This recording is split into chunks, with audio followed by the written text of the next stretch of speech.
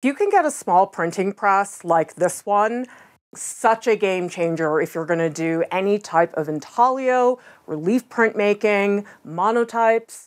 I worked on professional printmaking presses when I was an art school student. We had gigantic presses. Really, even if you could afford a gigantic press like that for your home studio, I wouldn't recommend it. Those large-scale printmaking presses, they weigh so much that you would have to evaluate whether your home could even accommodate that weight. They take up an absurd amount of space. If you need to work on a gigantic press like that, just join a local print shop.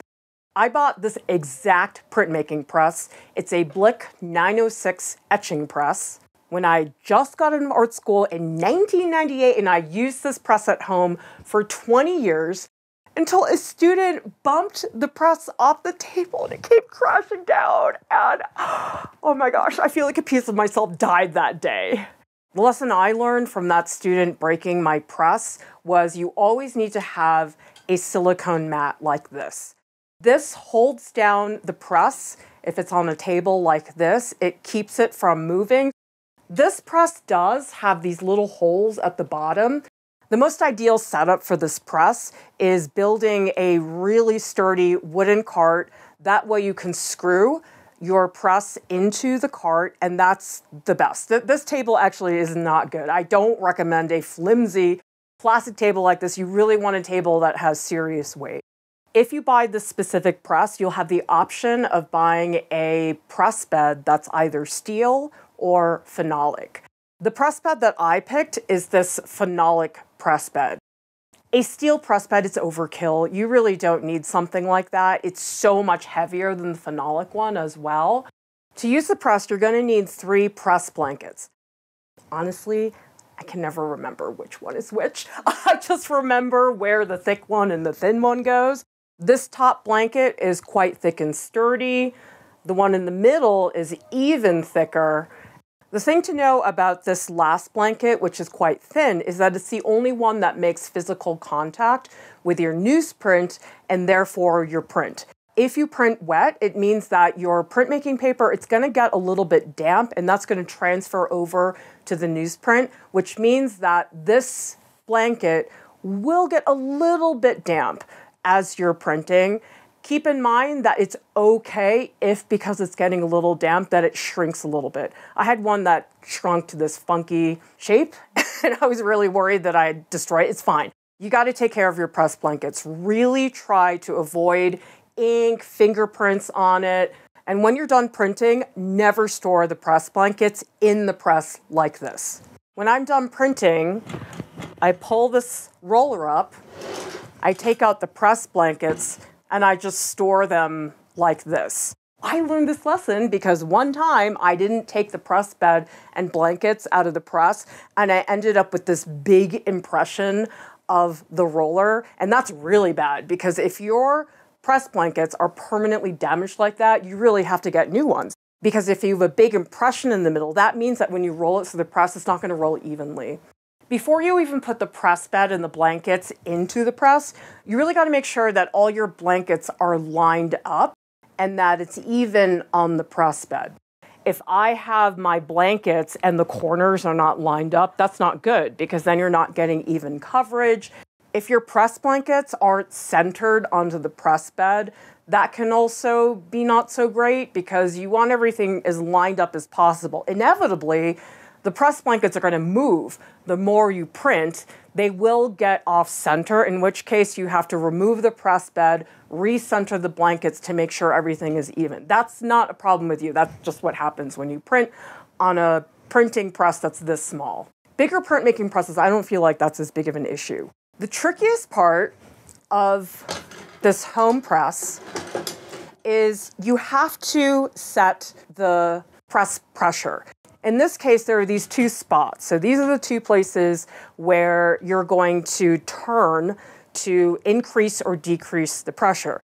I think it's helpful to always do it together. For example, I wouldn't use this one and just turn it all the way down, but leave this one up. You just want to keep the roller fairly even. I just don't like to mess with that. So usually what I'll do is I'll take the 2 sides and I'll just put them down together until I start to feel some resistance from the press blanket. Okay, so that's fairly tight. And what I want to do now is I'm going to come down, I'm going to look at the numbers that are on the side of the press. Right now, this side is at number 8. So what I'm going to do is go over to the other side, and I'm going to check to make sure the other side is also at number 8. Looks like this one's not quite high enough, so I'm going to increase the pressure on this side.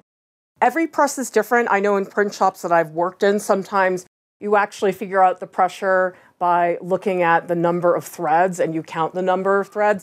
Now I'm going to test the press pressure with an actual plate. This is sort of handy. You can put your stuff up like this, and then these two sections hold it into place. It's kind of awesome. This is the registration sheet. I'm going to put it underneath the acetate, and I'm going to put just a sample copper plate. Stick that on top of the registration sheet. I'm going to put 2 layers of newsprint on top to simulate what that would be like if I actually were printing something. This really is, you just have to do it a million times to figure out. It's how it feels, which I know is the most vague direction I could possibly give you. But basically what you do is you roll the press through and you see what the resistance is. I can already feel that it's not tight enough. Actually, one thing that works really well is if you make it too tight to the point where if you try to roll it through, you can't. That's actually a good gauge of how much is too much. And then you can say, okay, that was too much. I'm going to loosen it a little bit, try it again. Okay, that was still not enough. I'm going to try it again. Because most of the time, I think the issue when people have a home press like this is that they have trouble setting the pressure. And most of the time, it's harder to just increase little bit by bit.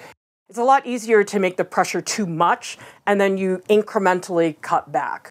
Then when the press pressure feels all right to you, you want to make a note of the numbers. So I can say to myself, okay, anytime I want to print a copper plate for intaglio, that is the setting for the press bed. It would be different if I was doing a wood block. You got to keep an eye on the blankets, because if the blankets start moving and all of a sudden they're not aligned, you're going to want to fix that. So you just loosen the press, take out the press bed, line them up again, put them back. That's pretty easy. You want to keep an eye on the press bed though, because there are these metallic rollers that are on the press, and sometimes with this particular press, I've noticed that the press bed will actually go over these circular metal pieces, and you don't want that. You want the press bed edge right up against this round metallic piece. Don't tell yourself, okay, I've got it all set up, I don't need to touch anything. No, you do. You need to keep an eye on these things. Really, I think that's just a function of this being a small dinky press. I mean, it's relative. I'm sorry, Benedict. I really do like you. You're a very good press. It depends on the press, but you will find sometimes with certain plates, once you feel the plate has gone through the press, it might lurch a little bit. If it does that, don't freak. It's fine. This one's not doing it. I don't know why. It could just be the press, but if you feel that lurch, no problem. You're going to want to use a registration sheet to make sure that your plate and paper are lined up. I always have a sheet of acetate that I tape to the press bed with blue painter's tape. Don't use something like masking tape. That can leave a lot of residue. The blue painter's tape doesn't do that. It's a lot better. Then you take your registration sheet and you slide it underneath the acetate. This works so well because I actually have multiple registration sheets that I'll switch in and out depending on the type of plate that I'm printing. And then the acetate is so great because it protects your registration sheet from getting dirty, and it's also super easy to clean off the printmaking it with a rag off of the acetate. Ready to print? I always feel nervous before I print the first proof. You're going to take your plate and you want to line it up on the registration sheet.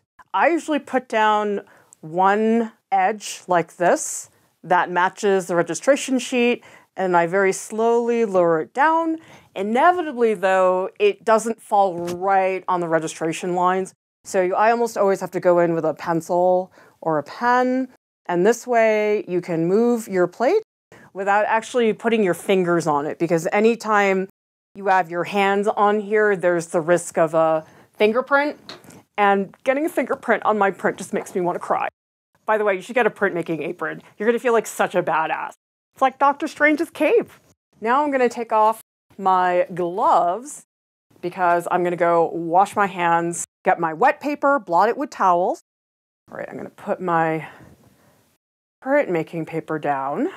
I've got a sheet of newsprint, folded that in half.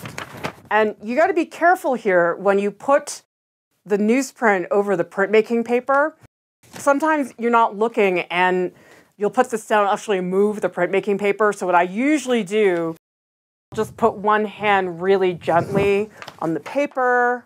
I'll put the printmaking paper on top, put this hand over, and then I'll take my other hand out from the bottom, and then I make sure I don't disturb it. Same thing, if you put down the printmaking blankets and you're not looking, this could easily get moved. So usually with the printmaking blankets, I'll put my hand here to hold the plate and the paper in place. I'll put this on top, stick this hand here, and then pull this one out. It's like a magic trick, except not really. All right. Oh, so excited. Okay, let's see. Actually, I might need to go. Yeah, I think I need to go through a little bit more. Okay. Let's bring that up. Oh, man. I totally overwiped it. Got to clean the press bed before you do another plate. A little bit of baby oil like this. And that gets rid of all the ink. Also, a wipe of denatured alcohol is a good idea just to degrease the surface because the baby oil is oily.